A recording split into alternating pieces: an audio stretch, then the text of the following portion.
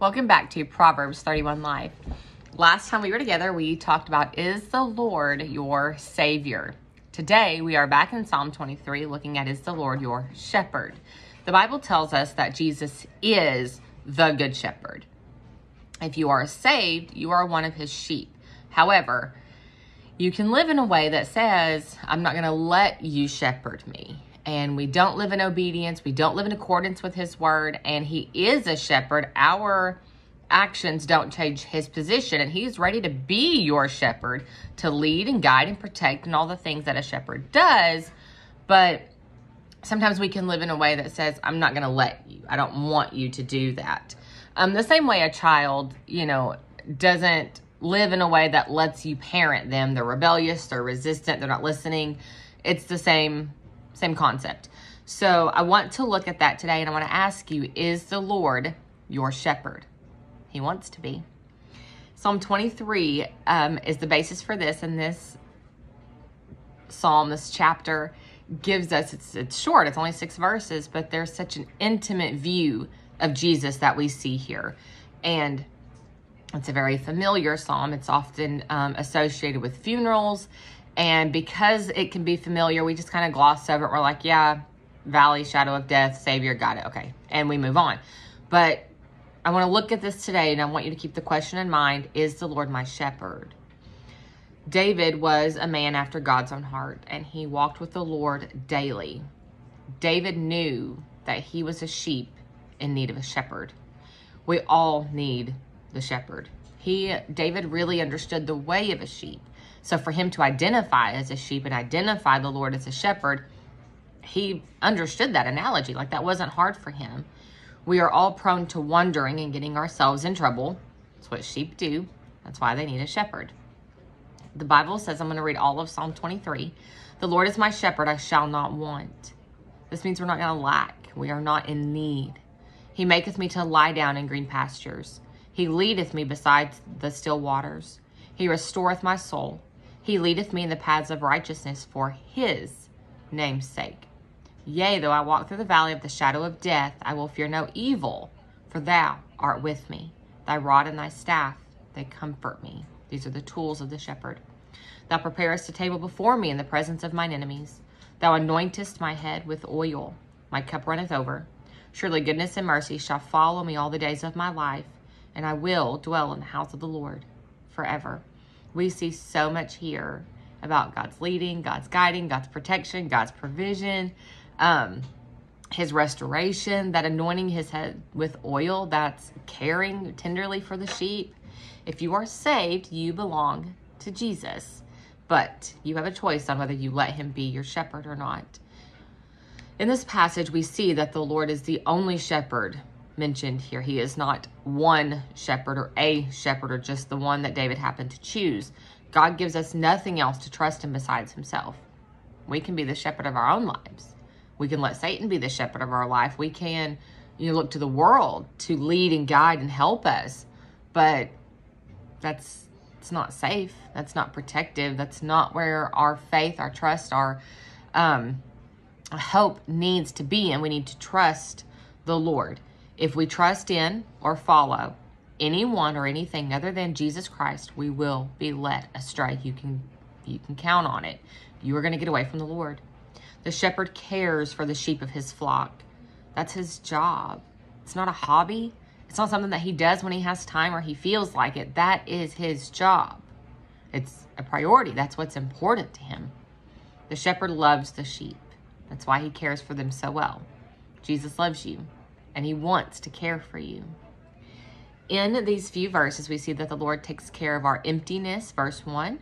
Verse 2, he cares for our essentials. Verses 3 and 4, he cares for our errors. Verse 5, he takes care of our enemies. In verse 6, he takes care of our eternity. God loves you more than you know.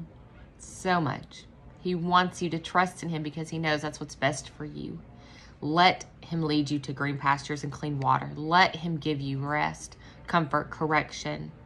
That is what a loving shepherd does for his sheep. When the Lord is trying to keep you from something, or he's trying to direct you a certain way, or you feel like he's withholding something from you, It's not because he's angry or upset. It's not because he wants to see you miserable. It's not because of anything. He doesn't want you necessarily to suffer in a way of not having those essentials. He's protecting you. It's a way to lead you back to him, because there is freedom and there is safety and boundaries. When sheep start looking beyond the pasture that they are in to what appears to be better land, they get into trouble. When you and I start looking to greener pastures, we don't see all the dangers. That's why we have the shepherd. We don't see the wolves that are over there in the tree line. We don't see the barbed wire fence that we're going to get stuck on. We don't see the dirty water from here. It looks clear. You get up close and there's bugs and disease and parasites in there. The shepherd knows that. Part of the responsibility of a shepherd is to survey his field where he has his sheep. He knows where the fences are. He knows where the clean water is. He knows where the good grass is. He knows where the weeds are. Okay, we like to go eat the weeds, but he's got good nurturing grass here for us. He knows that if we stay up here on maybe this hill or this plain, that it's good food. It is nourishing. It's what we need for our soul, for our health. But if we get down over there next to the fence, it's where the weeds are. He knows that. Maybe he knows that there's a snake over there. Maybe he knows that the wolves have been tracking along that fence line and he saw their paw prints and we didn't. And we complain because we're stuck up here on this plain. And God says, yeah, because I'm protecting you. And we say, I don't like it. I'm going to go over there because I've never been over there before. And I see other sheep over there and can't be too bad. So I'm going to do what I want. And I'm going to go down here to this valley.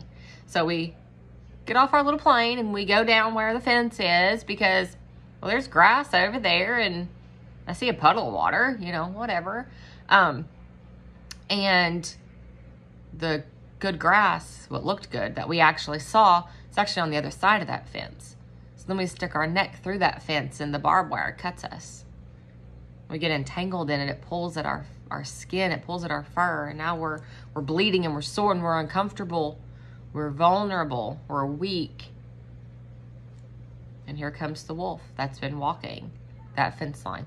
And we're stuck with no protection and nowhere to go because Satan is still a roaring lion seeking whom he may devour. And there we go. The food that we thought we wanted, that we thought looked good, was on the other side. And it was weeds. It wasn't good. And it was parasite ridden. The water that looked so good from up there because the sun hit it just right was actually just a muddy puddle. The sheep that we saw and we said, hey, well, other people are doing it. They weren't napping. They were dead carcasses because the wolf already got them.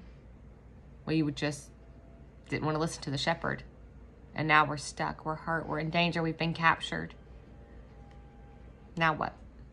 You're going to call upon the shepherd now? He'll come get you. He'll take care of the wolf. His rod and his staff, they comfort. That's what corrects. That's what drives the enemy away. But if we don't call out for him, we keep insisting on our own way, we're left to our own devices. We don't see why that field over there, why that spot down there is not safe. God is not going to lead you anywhere that he has not already been. He's not going to lead you astray. He's not going to lead you in danger. He does not waste time. He's not going to leave you to a place to leave you stranded. Wherever he leads, he has a plan and a purpose. It's up to us to trust him. He does not lead us to abandon us. He does not start out leading us with a half-developed plan. There's no point in all of history, in history past or eternity future, where God has not been and where he doesn't already know what's there. The psalm ends at the house of the Lord because the sheep make it home every time. If you are saved, is the Lord your Savior? If you are saved, the Lord is your Savior. But is he your shepherd? Stay in the word. Stay close to the shepherd and let him lead you in passive righteousness.